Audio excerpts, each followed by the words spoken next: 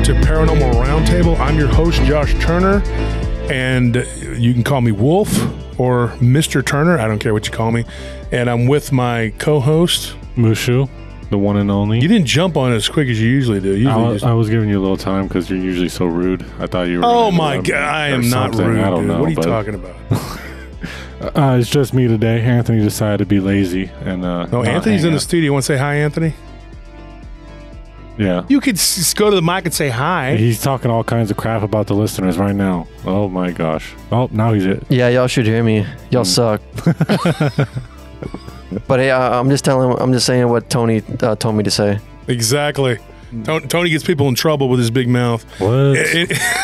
So we have guests tonight, but before we introduce them, real quick here, we got to tell you, we have a live stream that we do every Friday and Sunday. Friday, we always have a guest without fail. And then Sunday, we have stories that we retell that people send in, or vice versa. It's one of those things. But we always have a guest on the live. And this is the Thursday rendition.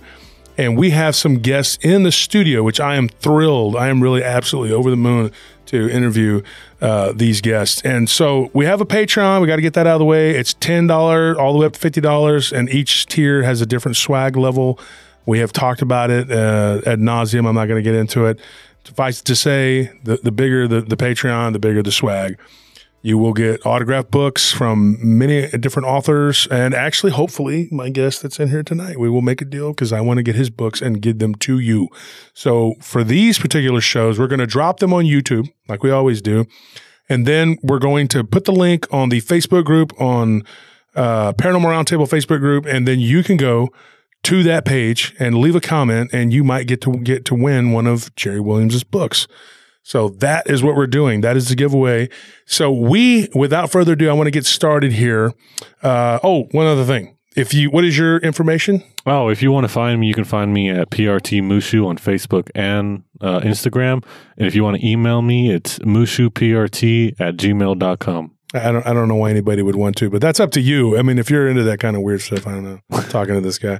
You want to talk to me about how horrible Wolf is? I mean, I would understand. Probably. He's probably over there telling him that make him drink out of the dog's bowl or whatever. But that's, if you want to join my choice, grand conspiracy against Wolf, then just let me know. Email me. But here's the thing. Here's the thing, though.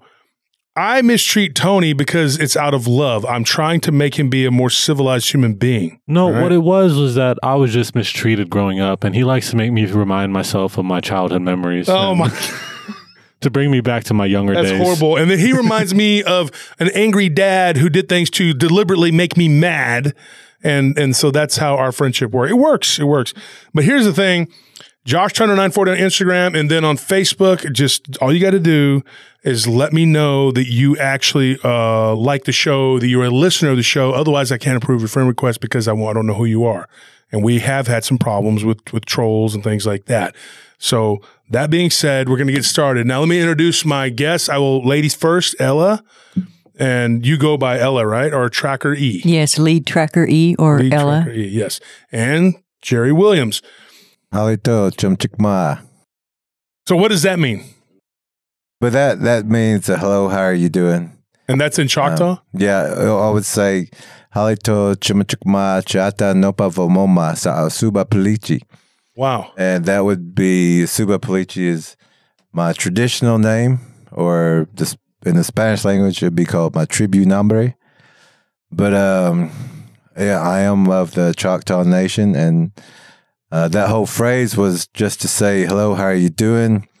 My name is Lead Horse. That's the traditional English version, but the name means to carry them or to care for them.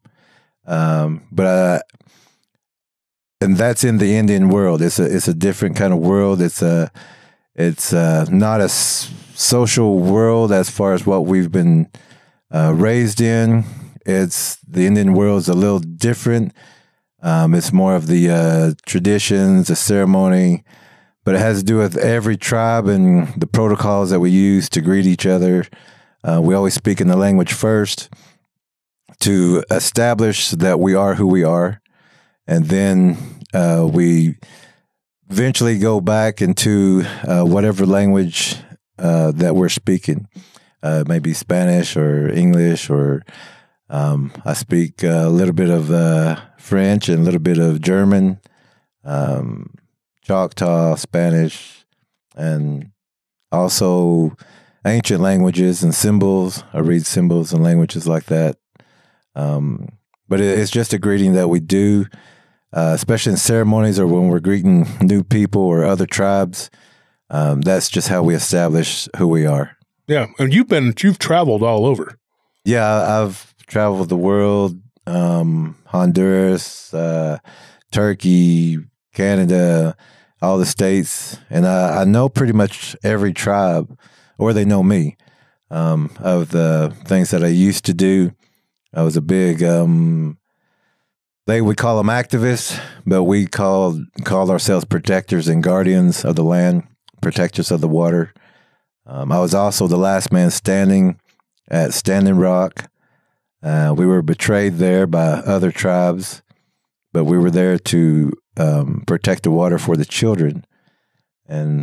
But my name, and since I came back into like the English kind of world, I had to revert back to Jerry Williams, and that's to get into like the tribal affiliations and the tribal government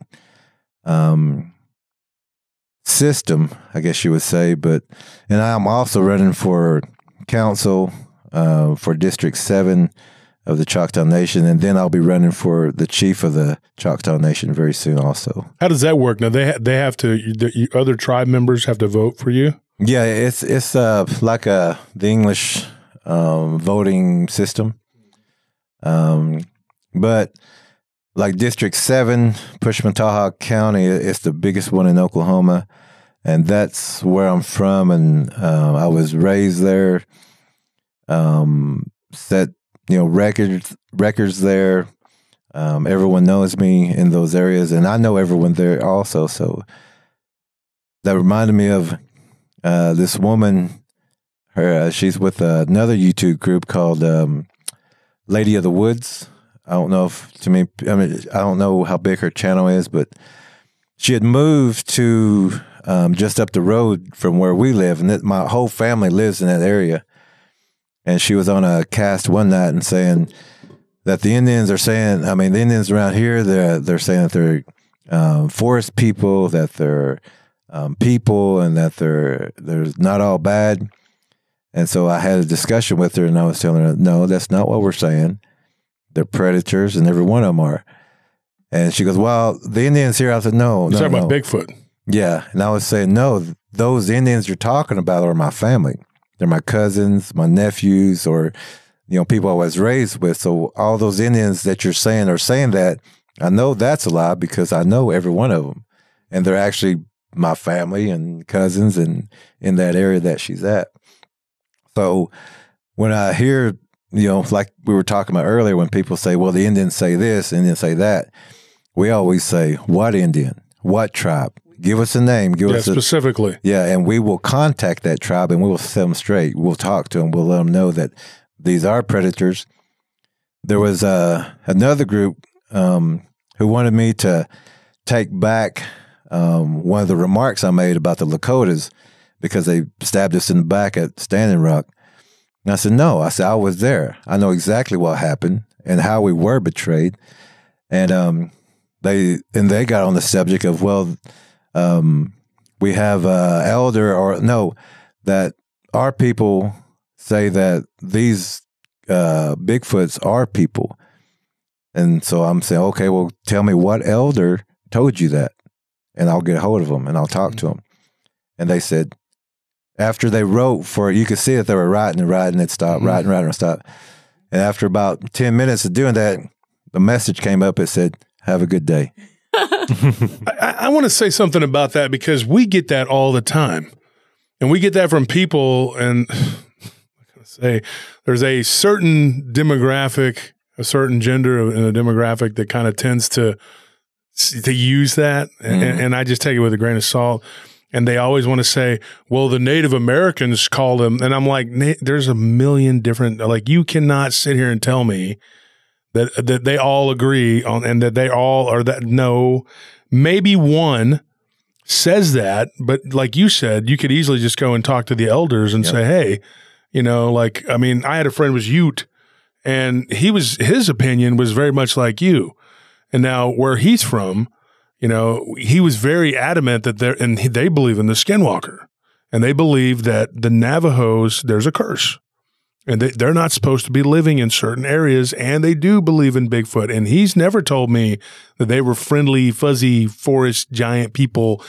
The way he was told was that they were giants, like they were large giants, but that they were aggressive predators and they would kill you. There was none of this cuddly, fuzzy, whatever. And most of the time when I talk to a native, they don't say that. I did work with the guy his name was Phil, and he was actually Chippewa, and he worked for me at the nightclub I was at. And he was probably the only Native American I've ever talked to who didn't really have much of an opinion on Bigfoot one way or the other. And he was like, but he did, living up in Wisconsin, he had heard of Dogman and stuff like that. He goes, that's something that my grandparents might be able to tell you. You know, and he was full-blooded. But yeah, I just kind of always like, and while we were talking about the Bigfoot Dogman thing, we had a bartender who claims she was Cherokee, because that seems to be the go-to for anybody who's not really Native. Everybody's Cherokee. They're always Cherokee, yeah. And so she's like, well, my grandmother was Cherokee. And I'm like, okay, here we go. She walked the Trail of Tears. And then I'm like, on them. And then she goes, and she told me that they were peaceful. They're just like we are. And I'm just rolling my eyes like nauseated. I said, yeah, okay, you are literally not even, you're blonde hair and blue-eyed. Well, you didn't hear? And it's not, she wasn't like full platinum blonde, but she had dirty dishwater blonde hair and she had bluish green eyes. And I said, I'm not saying that you're not Native, that it's not possible, but me, like having somebody who in my ancestry who was Comanche, I don't go around claiming I'm Comanche. You know, I just say that heritage is there, but I'm not the authority on that. But some of these people, they seem to do that, and they want to pick and choose whatever their paradigm is. They want to use the Native Americans as that's their, well, the Native Americans said this, until it's something that they don't agree with. Yeah, and it's always a blanket term too. It's like, okay, what tribe? Specify about exactly who you're talking about, instead of saying it all as like, ooh. The Native Americans. It's like me going and saying like, oh, Asia believes that monkeys can fly. It's like, because you're Vietnamese. Yeah, and we do find that offensive whenever we hear. Oh, it's extremely offensive, because people are saying this is what we said. Yeah, they're speaking for you. Yeah, and we're saying no, that's not what we're saying. In our language, they're called death, black death, big hairy stink monkey man, or big hairy stink raccoon man. We don't have any good words for them. They've taken our children, our people. We've been at war with them forever. Mm-hmm. And they still take people, and they still will. So they're not anything good. They're only predators, and we're still at war with them. Yeah, and I believe that goes back. And now we've talked about this off camera, off air, because we're friends. But we've talked about this, and it was to me, it goes back to, it's biblical. Yep. Like I've said this before, folks. I think Genesis 6. I think Enoch is the long version of that. And I think it tells a lot about the archons, the fallen, who they are, what they were, what they did. Now, what I thought was interesting, and folks, y'all probably already know this about me, I started off by sparring with Jerry. And I'll tell you how we met. And this is actually a funny story, because some of my best friends in the world are probably listening right now. Squid, Jack, you guys, y'all didn't like me at first. RS, y'all met him tonight at Spinners. We didn't like each other at first. My stepdad, Chad. His stepdad, me and him almost got into a fight, like a physical altercation, but that was because of his girlfriend. Yeah, I mean, even she Scorp got thrown out. Scorp hated me. Yeah. And he's my best friend now. So my best relationships I've ever had have always started off with somebody who I was sparring with. So Jerry, what I like about Jerry, and I'll say this, and I'm gonna say this. The cover of my Bigfoot book, The Bigfoot Phenomena, it was a picture drawn by Sibylla Irwin. Bless her heart, she's a really good artist and really nice guy, one of the greatest guys ever. Charles Hamill, that was based on his encounter, but it's not in my book. Now, Sibylla, it was her artwork, so she said, you can go through here and pick out what you want, whatever. So you, Tony, and Anthony, Nelly, we all kind of got together. We said, we like this one. Yeah, we kind of chose like our favorites. And then I showed Ken and Barton and Sibylla, and we all kind of talked about it as friends, and they were like, that's a good one. And so it was drawn, though, based on Charles Hamill's account. Now, I didn't know that it was somebody's picture. And then I go onto Facebook, and there's this argument popping off between Jerry and Barton, and they're sparring, and they're like, he's like, that picture is my friend's picture. Now, you were defending your friend. Yeah. So I reached out to Jerry after I called you a dummy, because I'm like, dude, that we were given permission, dummy, or something. And then I felt bad. And so I just said, who's this Jerry Williams guy? So I went ahead and I looked at your profile. And then I started looking at some of your stuff, and then you have a YouTube, right? So I went to your YouTube and I watched some videos, and I said, I like this guy. He's actually got some good stuff, and I agree with a lot of what he says. So then I reached out to Jerry. Now, you have a reason to be suspicious of people. So naturally, he was kind of like, what do you want? Like, who are you? You were kind of standoffish. And I said, look, I know I'm the guy that called you the dummy, whatever. But I said, but I was defending my friend Barton, and, just, can you reach out? Can I reach out and talk to you? Can we talk? Whatever. And you said, okay, give me some time. So you did what you're supposed to do. You did your due diligence, and you checked with Charles. Me and Charles had been talking, and Charles told me his story one day. I was sitting in my study in the afternoon. I was captivated, and it is an amazing story. Now, I want to tell his story, but it's not mine to tell. Charles wants to come on the show and tell it, so that's what's going to happen. Charles is going to tell that story. But the beauty of this is that I got to meet Jerry, and Jerry and me started talking, and then the next thing you know, we were all in a three-way conversation with Ella and you, and I was like, this is awesome. And so at some point, we had decided we were going to get together, and then you guys surprised me, and y'all were like, hey, we're in Texas. We're a few hours away. Can we come? I said, absolutely. So you got a hotel, and now we're here in the studio, and we're recording in the middle of the night. So that's how that went down. So if anybody wonders how we met or how we, whatever, as typical Wolf fashion, I started off like, not always on the best of terms, but we ironed it out because people like me and people like Jerry do get attacked regularly. And I'm telling you right now, absolutely, just like Barton said, he's like, every day there's somebody attacking him. There's somebody attacking Jerry, somebody attacking me. It's because of how we believe. And it's because, and I hate to just be snarky about it, we're right. And I'm not trying to be ugly or rude or mean, right. But when we sit here and we tell you, this is the way it is, this is the way it is, and I'm so sick of people speaking for Native American people, and I thought this was a good opportunity for you to say what you have to say. Now, Jerry, you wrote a book, you and Ella together, you co-authored a book. So tell us about that. Well, we designed the book to where even a child could read it to understand what we're saying. We even put which is good for most adults nowadays. Yeah, and we put hand-drawn sketches by Lee Tracker E. She's one of the best artists. But we designed the book to save people's lives, to give them the information of what they're looking at. I believe Tony was outside, even just outside. We were looking for prints, and we was looking at the trees and the pull downs and things. And there's pull downs right outside the door here. Mm-hmm. And if you look at how they're pulled and maneuvered and fit in these things, we talked about an ice storm. In the ice storm, they would just droop and fall and break. Mm-hmm. But this was bent over backwards, hooked in there, weaved in between it. And there's no way even a wind storm would have done that. Yeah. If you look at how it fell, there's no natural way for it to fall that way, especially when you look at there's multiple branches that are kind of looks like they're stuffed in between a crack of a tree. Here's something I want to ask you. And it's unfortunate. We were eating dinner earlier with Scorpion, but he was in a lot of pain. He was in the hospital. He hurt his back. But he had a question, and I have a question for you. When we were working at a job site years ago called Travis House, it's no longer there. And I think Willie Nelson, the singer, he actually bought that property, and then they demolished it. Now I think he resold it. Now it's a high rise, of course, because everything is. But there was a tree, and we both witnessed this on two different occasions. Like he witnessed it one night, and then I witnessed it another night later on. This was in 2004, and I'll never forget this. There was a tree across the street at this old house it's a historic landmark now, so they can't tear it down. But there was a branch that I witnessed being pulled, like somebody was pulling it down, and it was about 8-9 feet up, and then it went like flew back up and bounced. And Scorpion saw that too. When we started comparing notes about that property, because we saw a black dog there go through a wall. And I'm not joking. It looked like it jumped down into this kind of a ditch and then went through the wall.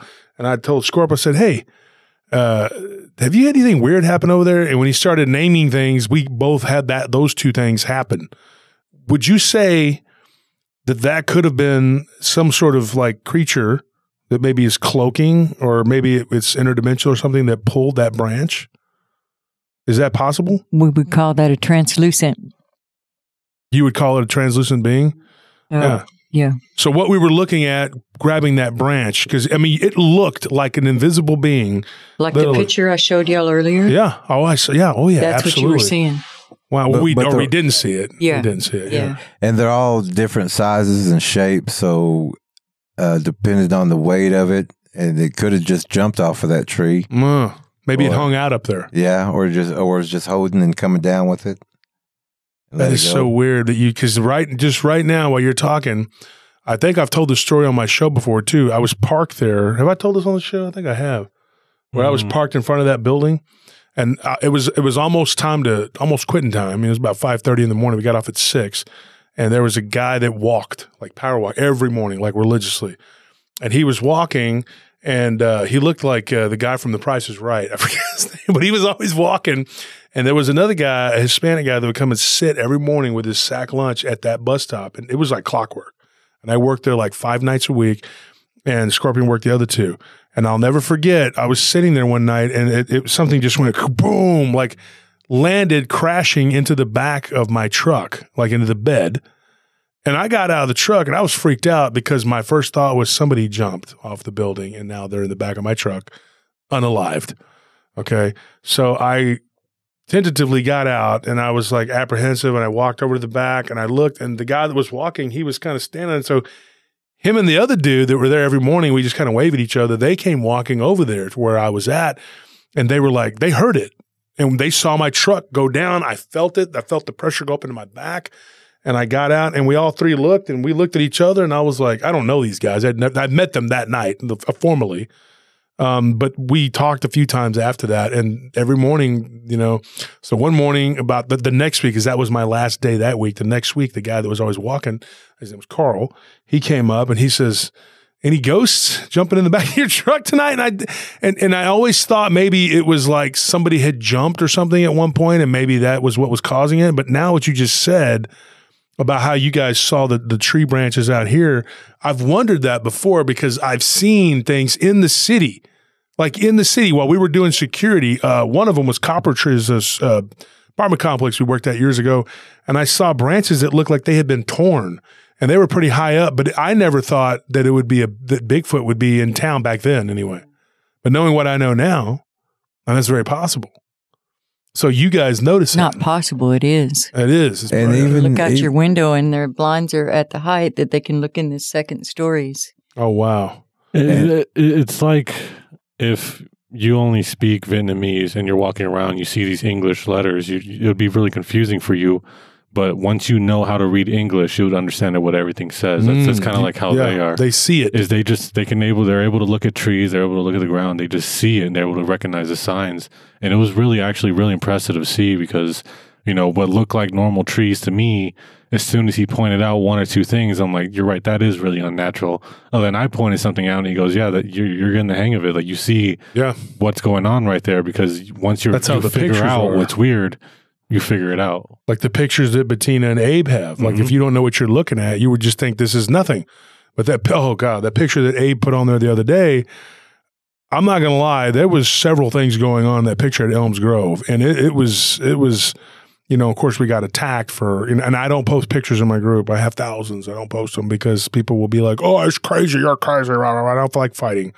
But if you know what you're looking for, you see it.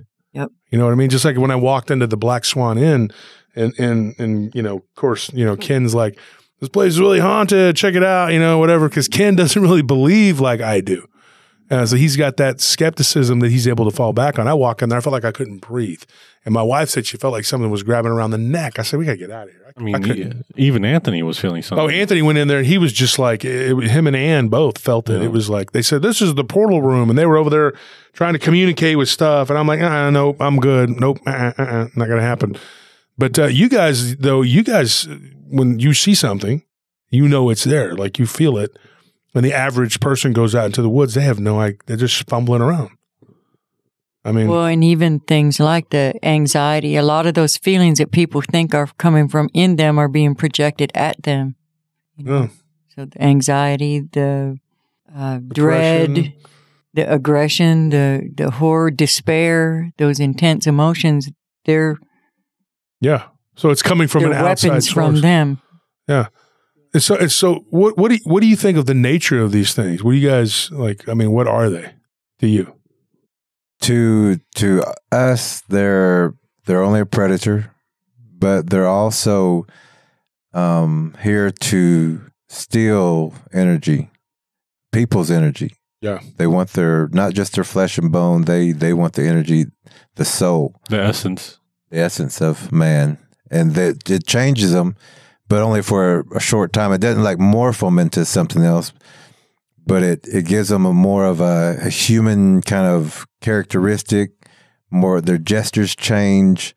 They walk different until that blood runs thin, and then they go back to their animal kind of thing. So it's like a charge, and so they need to go get another one and another one. They do it with the animals too. They'll take the essence of the animals also, but they're just demonic beings, empty vessels that use human people to take that soul, to fill that empty vessel, but it's only for a short time.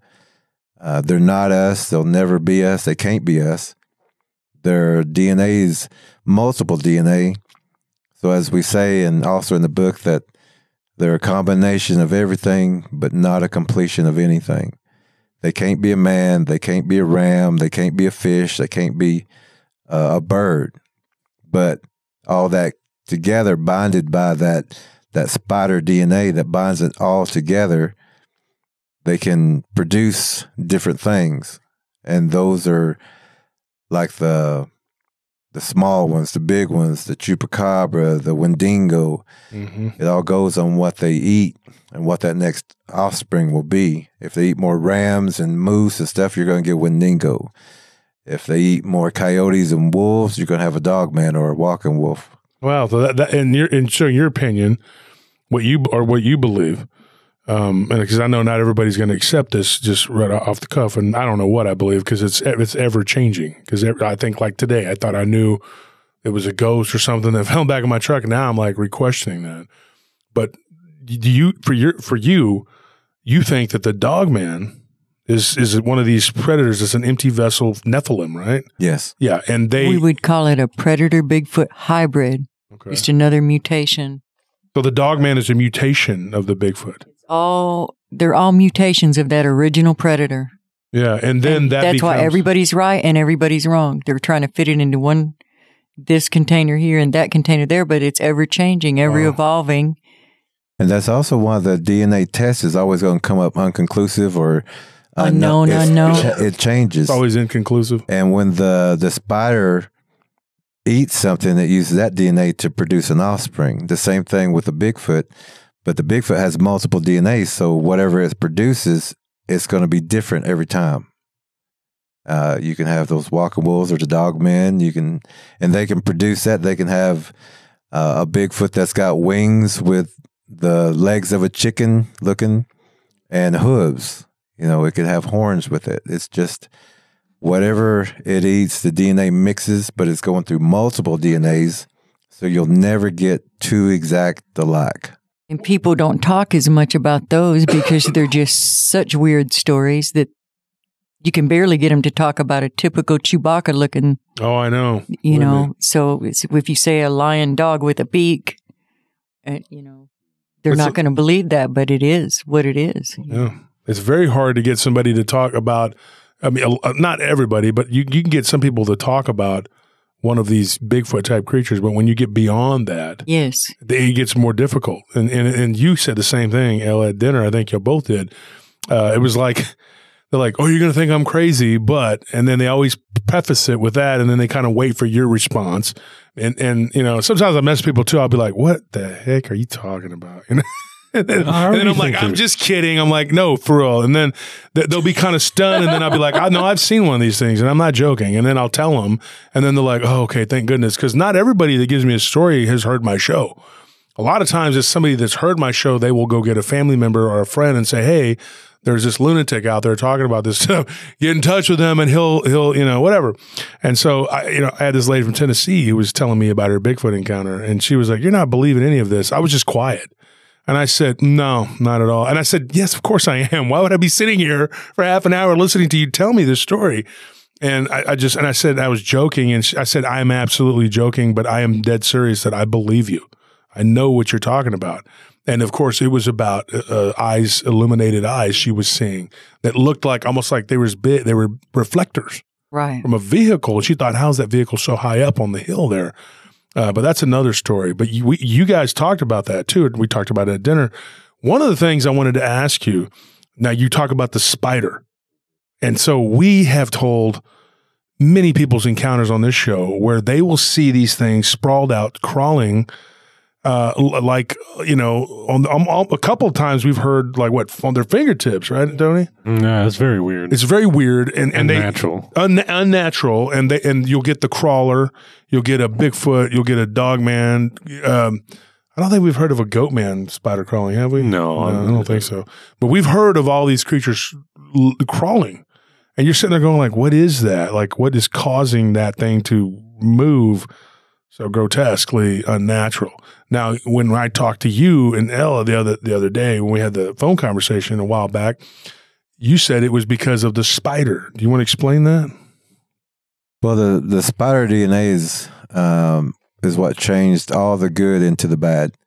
It started off with the dove, which then we got the crow and the raven, the falcon, the fish were changed. From a regular fish to a shark to an octopus to crabs, the birds, the fish, everything had been infected by that DNA. Became predators.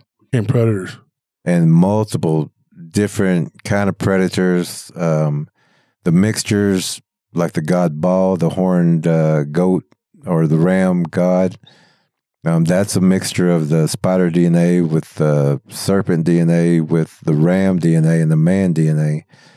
It's all configurations that you're going to get multiple different kind of hybrids is what they are, but they're all predators, and that DNA is what changed everything from good to bad. But we still have good here. I mean, we're all good people, but we also have predator people. And and those predator people, those are the instigators, the infiltrators, the ones who see people doing good. They want to get in there and usurp it, take it, try to take that good out, and replace it with like bad. a spider. Deceivers, yeah, just like spiders. And we talked about everybody. Like you said this to me, Jerry, when we talked when we were all having the conversation that. Everybody's afraid of spiders, whether they admit it or not. That's what you said, right? Yeah, it's everyone has that natural fear because of the memory. We all know about the invasion, but we've been taught to forget it. And through the history, if you look in the history books and the ancient books, they were called pillars and comets and giants at that time. M. And the letter M. The letter M. Oh, yeah. And we actually have a stone. If we got time, I was doing some configuration on the alignments and the ley lines, and we was doing artwork for the missing and murdered. And I was telling people they wanted me to do some art for them, and I said, well, everyone else is going to have the same artwork. It's going to be military kind of people in camouflage in the woods. It's going to have, the regular missing and murdered, the same thing that everybody else does. I said, but mine's going to be different because I think different. And so they talked me into it. And so I started doing some artwork, and I'll have to send that picture to you. It was a layout of a reservation. And I lined up the alignments, I lined up the ley lines, And then I noticed that this one was lining up with that church. This one lined up with that church. And then I put it into a triangle. And at the very tip of the point, I said, well, what I drew in this map is saying that there's something right here, because this is the energy spot. So I went to that spot and I started looking around, started pulling up some leaves and debris, and I found some duct tape, bones. I don't know if they're human or not, but they were big bones. And I found a glowing green stone, and you could see just the tip of it. And it was nighttime, but this stone was glowing green. And so I dug that one up, and I looked at it, and it was a baby's head. And on the side of it, it had the inscription, "It." And it was 3 circles. And I looked at them, I said, well, this is the alignment for the solstice and the equinox ceremony, or the times. The sun, the circle was up. It looked kind of like a triangle, because the summer solstice will line up here. The equinox, you only need one fire because it comes 2 times, the equinox. And it's out a little bit further, and the moon circle was back further because the moon is in the south and it's further back. But that stone, I dug it up, and it looked just like a baby's head, and it went with the story of the spider, the legend of time, and the man-child that's going to be born. But the man-child was captured and put into the ground, and that's also how Earth is right now. It's captured. But what you were saying though, we were at dinner, we were talking about the planets and how they've all been woven into like sort of a spider cocoon. Now, and these theories, these beliefs, or these, where does this come from, Jerry? Does this come from the Choctaw belief, or what does that come from? A lot of it does, but it's in every ancient manuscript. It's in every ancient stone tablet. It's in the Aztec sunstone. It's in the Egyptian Dendra zodiac. It's in the Voynich manuscript. It's in Map of the Universe. It's in the Ojibwe sky map. It's on every temple, every pyramid. And this happened millions of years ago? Millions of years ago. And through the evolution, when the people of the North at that time, we call it the arrival of evil. But it didn't come as a human predator at that time. It was a blob in the beginning. And through the ingestion of more man, it started taking more of a man-like form. And it's just a predator who's becoming more man-like to get closer to us, to consume us. But in the stories, and with the Indians, it's actual accounts. But in some history books, it's not an actual account. It's a story of what someone had told them. But the Indians still pass the stories on as this is the arrival evil. They're cannibals, and they have a bite-like fire that paralyzes. It's weird because a listener of mine years ago who lived in Kentucky, she sent me something about a cave system, and I can't even remember. I'd lost the email that she had sent, and she was an elderly woman, and I remember her daughter or somebody reaching out to me saying that she was very ill, and it was during COVID. So I don't know what happened to her. I lost touch with her. But I looked and I looked and I looked for the email, and all I ended up getting was the initial email. And she says, I want to tell you, and it was just like a couple paragraphs. She said, I want to tell you the story and the history of the spider and how because we were talking about, it was the episode of giant spiders. And she said, I want to tell you how they first came to Earth. She's like, and I'll be real honest. When I first heard it, I was like, "What is this?" I'm like, "It's just," And then when I reached back out to her, that's when, after a couple of days of, because I wanted to hear what she had to say. And then her daughter said she was ill, but I remember her talking in the email, just saying about the beginning and how, and then there was another guy who emailed me a lot of information about how, and this is what he said. He said that there was a giant spider or spiders that actually live within the earth and that they control everything. And he even talked about it, calling it the World Wide Web was not by accident.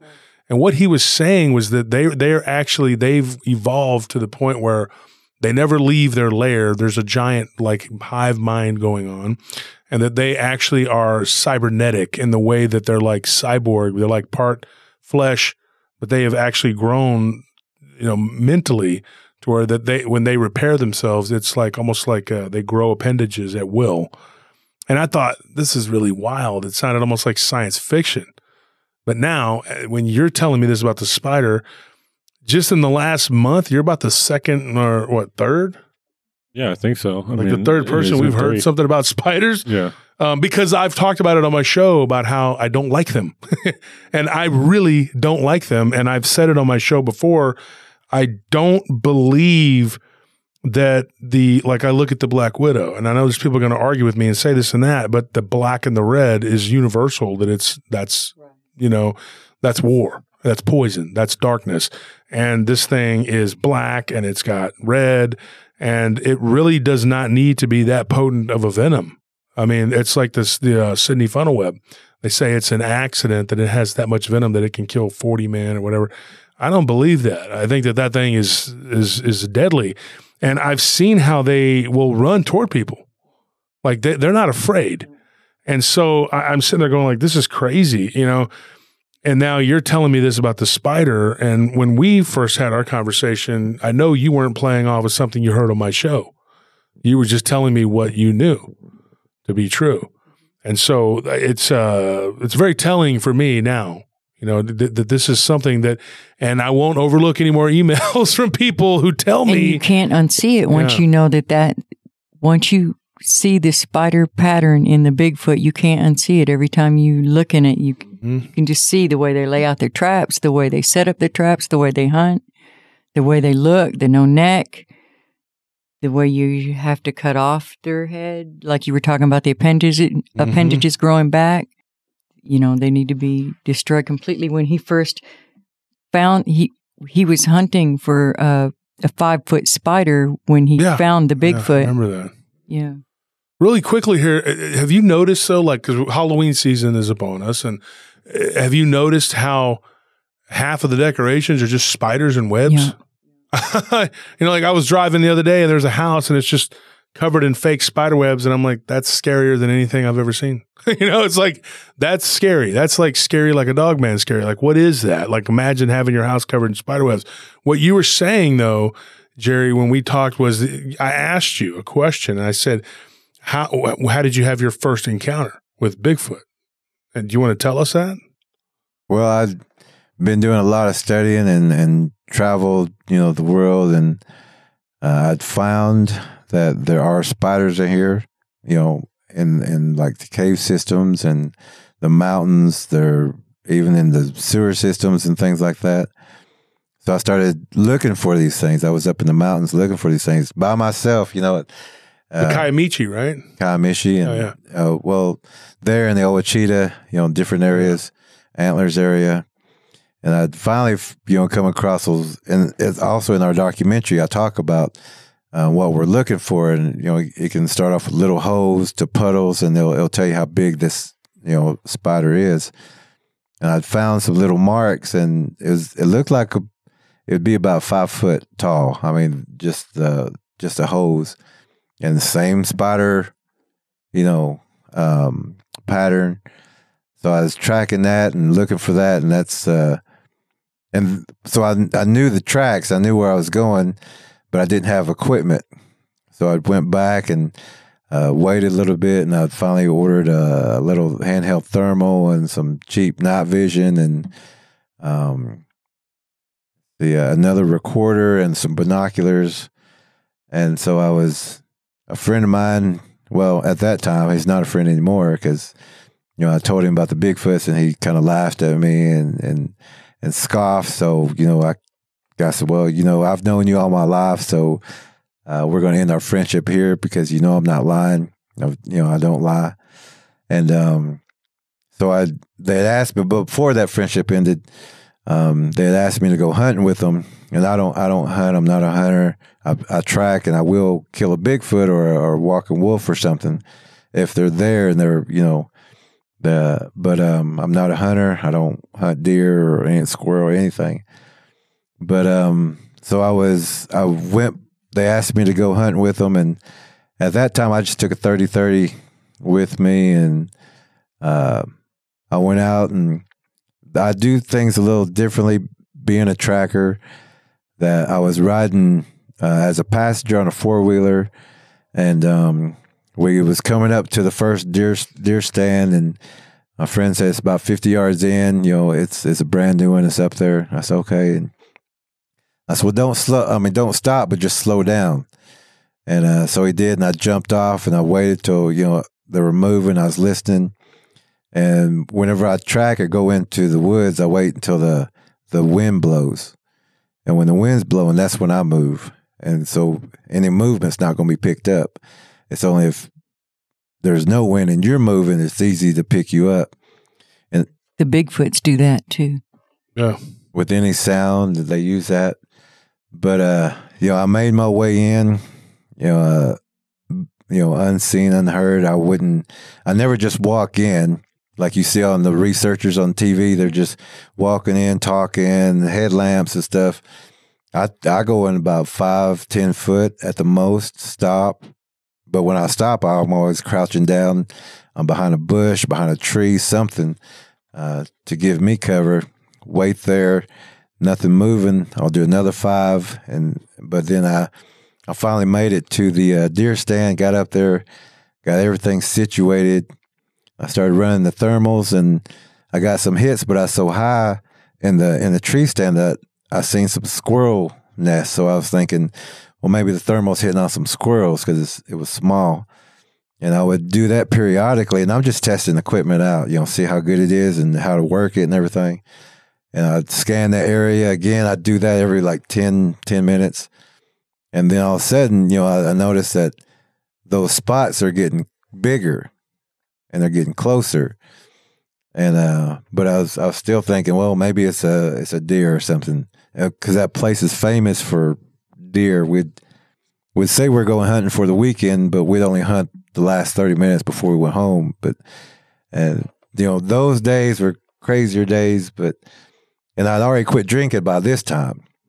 But and I was out there, and there was no hogs, and it's famous. You got to watch out what you're doing out there because they get very large. And there was no hogs there. Just like here. Yeah. There was no deer. And this is famous for, you know, this place is called Antlers. You know, it's full of them. Yeah. Deer capital of the world. But there was nothing out there. And I ran that thermal again, and now these spots are big. So I pick up the 30-30, and I'm using the scope, and I look through it. And we've had problems with poachers before, and we've had to have shootouts out in the mountains with people coming through, and we had to, you know, get them off the land and everything. And so I'm looking, and I catch a leg, but it's not full hairy. It's sporadic. It's, you know, it's patchy, or kind of like it's got the mane, just not all full hair. It's like, but you can see some, and I followed it up, and I got to about the knee, and there was brush up there, and I was like, you know, I could shoot this guy's knee right out. And so I'm looking at it and going, but it looks humanish, and I really don't want to blow somebody's knee out. So I just waited a little bit, and I started running thermals again, and I picked up the other ones. And so now I'm picking up the binoculars. That's the camera, and it's got night vision also. And I started looking and zooming in, and I got pictures of that one also, or a couple of them. And this one was probably I'd say about 9-10 foot tall. It looked about 1,000 pounds, I guess. It was very huge, very, very wide, and there was a couple of them all stacked in together. And I panned again, and I caught a foot. There was one that it looked like it might have just laid down, knowing that I was in that area, but you could still see the foot. It was just barely behind a log, and I caught that also and took photos of that. But it didn't move, And, I got the weapon on it, and I know they're there, and I'm looking at a Bigfoot. And I'm going, but it makes sense to be with the spider because it's an offspring of it. And I was looking at the arms and the legs, and I was going, it's got everything that the spider does. And then I looked around at where I was at, and I looked down, and there was a trap door. It actually had two, and it's in the film too, but it's got two sticks here and one across here. But you could see that it was, you could lift it up. And I looked around again at the deer feeder, and there was some blinds over there, and I seen a funnel over to my right, and I said, I'm setting in a trap. Wow. They set a trap for that hunter. And if my other friends would have been in it, they would have never knew, or they would have been up there talking, making noise, not paying attention. And so the Bigfoot the couple of Bigfoots, they didn't move and I didn't move. And it was like, but I had a little cough, and I always get that if they're close, or I'll get a pain in my side, like a sharp pain. And so I had that little, that little cough, and I didn't want to cough loud. And when I did that from behind me, which I didn't know, but from behind me, I heard the teeth going real fast. Yeah, clackering. Yeah, I've heard of that. And I was like, so I'm completely surrounded. But they're not moving. I'm not moving. And apparently they knew that I didn't spotted them. And I had the 30-30, and I was scanning. I'd put it on them every now and then just to see if they were moving. And they stood there. And we was probably there for about 4 hours. And then it started getting dark, and I could hear the four-wheelers coming, and there was no deer. So nobody got a deer, and it's unusual for that. And this was the first time that the friends at that time drove the four-wheelers to the deer stand. Usually we meet at the road or the path, but this was the first time both four-wheelers came right to the tree stand. And when that happened, I seen them coming. I completely forgot about the Bigfoots.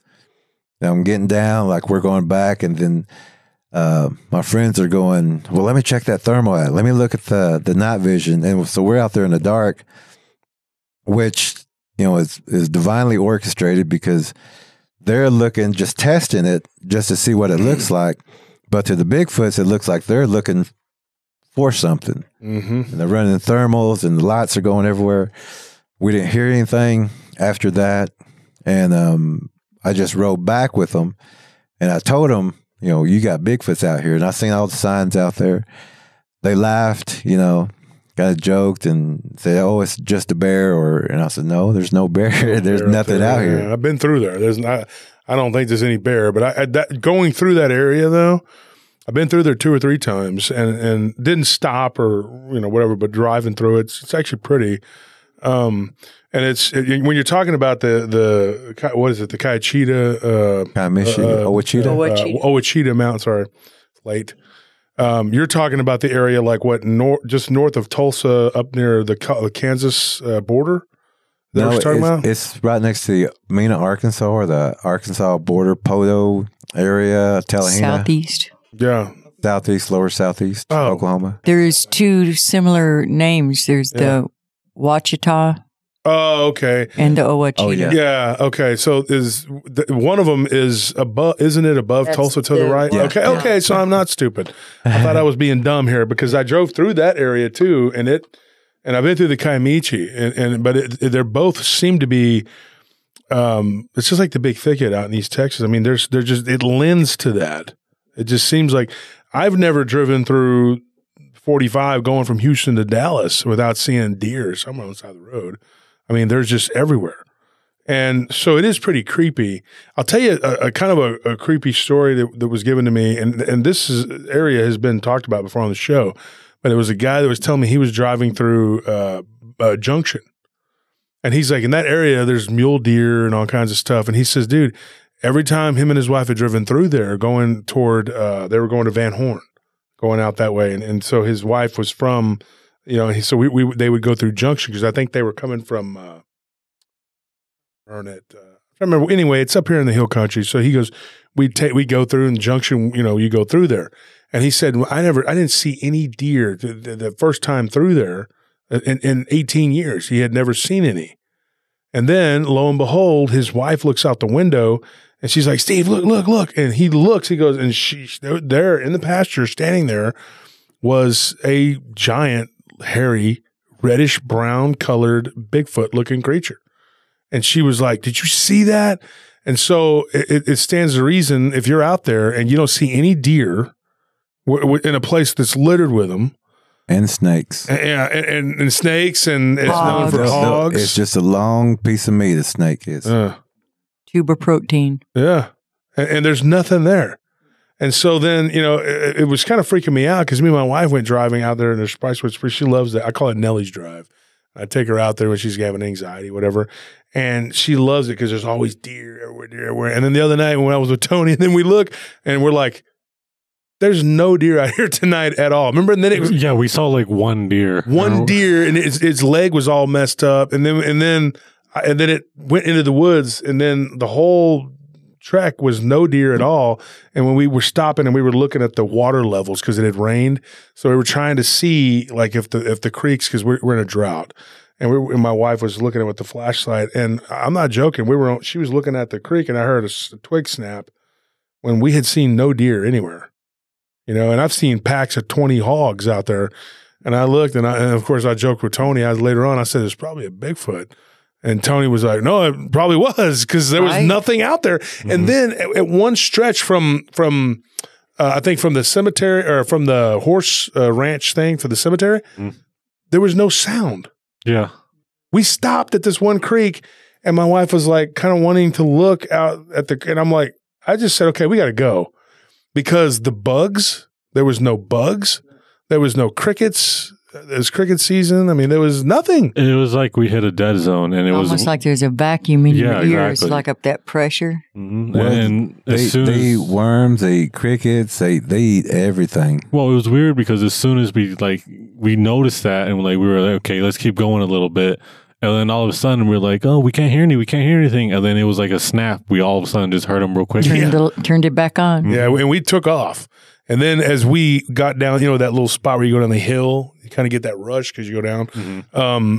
That all of a sudden it was like, and then it just started making noise again. Yeah, and we were like, hey, Nellie, come catch up. And we had to leave her behind. So yeah, we're like, well, you're the smallest. It's what the rules. I don't make the rules. I'm just saying you're the smallest. You got to push the truck, Nellie, if we get stuck. That's the rule. It's 50-50. It's a marriage. A deal's a deal. You know, but no, it was freaky. It was really freaky. Now, a friend of mine, he was camping out in South Padre, down in the coast, and this is crazy. And it's the only Bigfoot encounter I've ever heard of out of South Padre. And he was telling me this. He just told me this a few days ago. He said I was out there and I was sleeping. And I was in my back of my truck, and it's funny because Scream just told me that he was Starscream. People that follow the show might know who he is, but he's heading out there, and I didn't want to tell him about this. But another friend of ours had said that he was out there camping, and he saw this thing come up out of the water like it was swimming, and he goes, it was hairy, and it had like just fur. Now, he told me this story. He goes, dude, I wasn't going to say anything. He goes, because I thought you'd think I was crazy because I'd never heard you talk of a green Bigfoot. But I talked about it on the live, I think it was a live stream, wasn't it? It was from when I was down in San Antonio at the Paranormal Festival with Ken Gerhardt. And this lady came up to us and she gave us her whole story. She gave me the audio version. She told it. She was going to give it to another podcaster. But she gave it to me. And so she's telling us that it was green. Like the fur was green. The capuchin monkeys, when you look at those, some of those have that green tint to them also. And they pick up the reflections of the things around them also. Mm-hmm. Like a polar bear hair. We actually, I don't know if we put this in the book, but it's in our documentary. We call it the Bigfoot Symphony because the Bigfoots have... You're not just going to have one. They're always in a troop. You know, and if you see one, it's a decoy. If you got the other ones, those are herders. It's the one on the left that you got to worry about because that's on your death side, your west side. and this is also in the book about your eyes, that you use the right side to catch glimpses, blurs, and shadows and quick movement.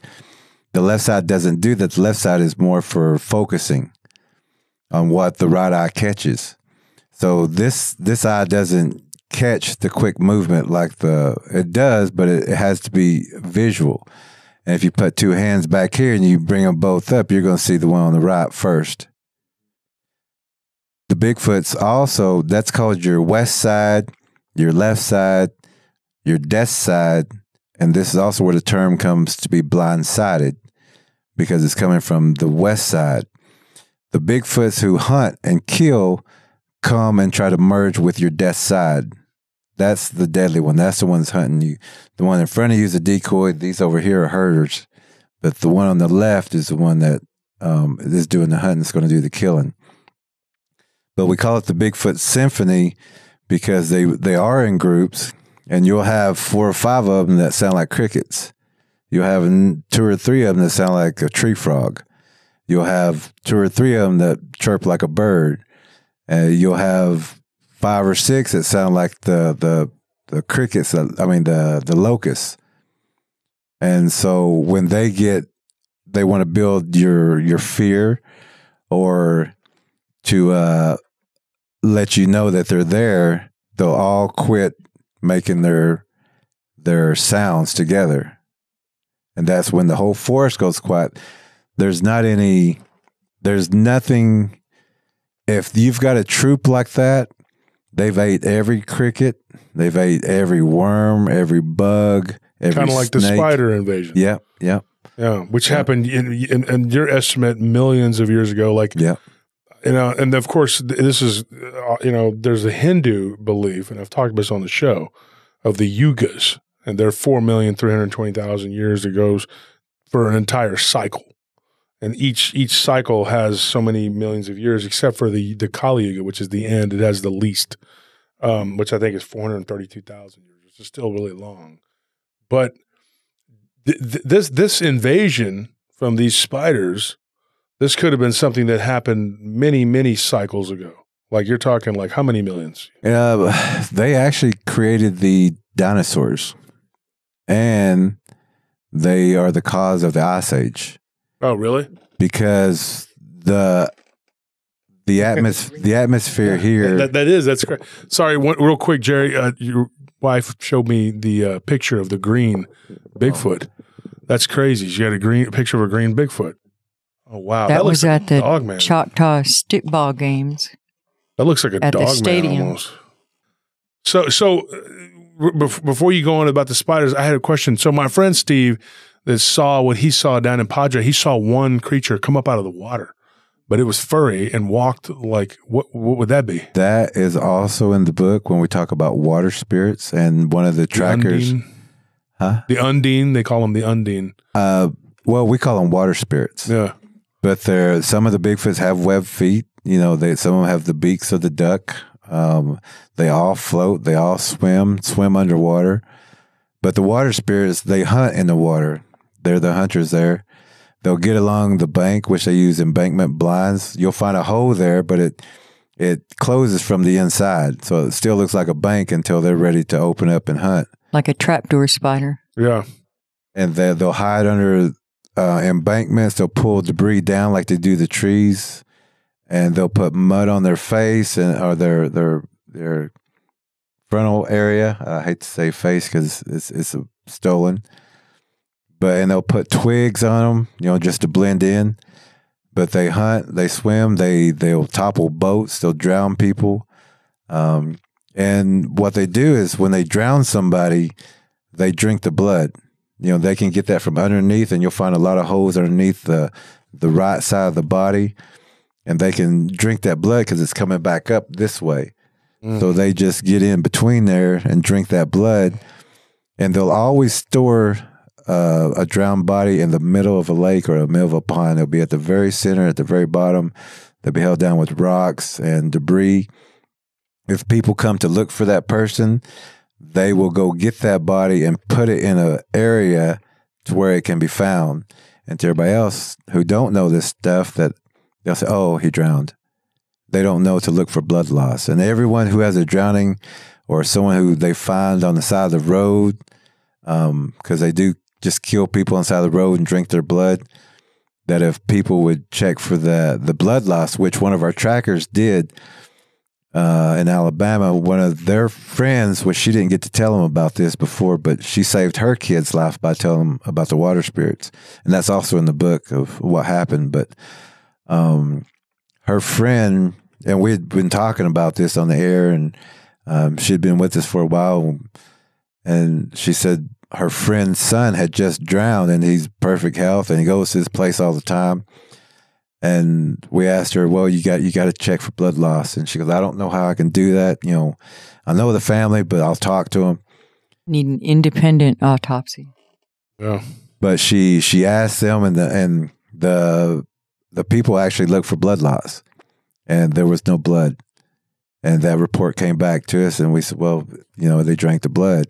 It wasn't a drowning, it was a murder. The water side attacks are way up. We've been hitting heavy on that for about a year, telling people to be careful about the water side attacks, flipping the boats, and just like what you're talking about when he saw that coming from shore. They're good swimmers. All these predators didn't attack him. Are good swimmers. He just got off of the back of his truck and went inside the cab, and then drove away. But they do attack though in the water too. People don't know that, or they'll chase them into the water till they get worn out. And just wait on the banks, because, I mean, if you got a Bigfoot over there, walk a wolf over here, dogman, you know, nobody's going to go out on this side. They're not going to go on that side. They're going to try to tread water as long as they can.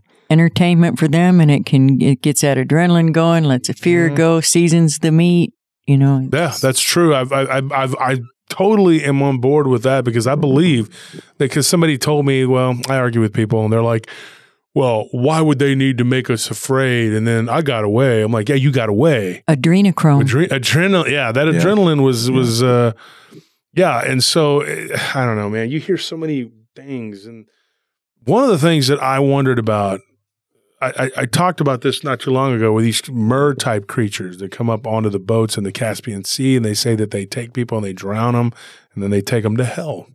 And that's a legend. The Azerbaijanis believe that that's a real thing. Another form of marine spirit. It is. That's why I said undine. The undine is actually a name for water spirits.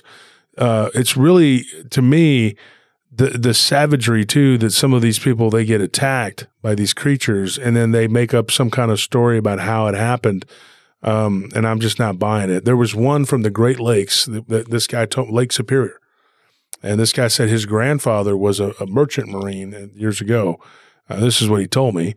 But he said that they witnessed, like, what did he say? It was like 18-foot dogman or a werewolf-looking creature? Yeah, it was ginormous. It was huge. And it came up out of the water.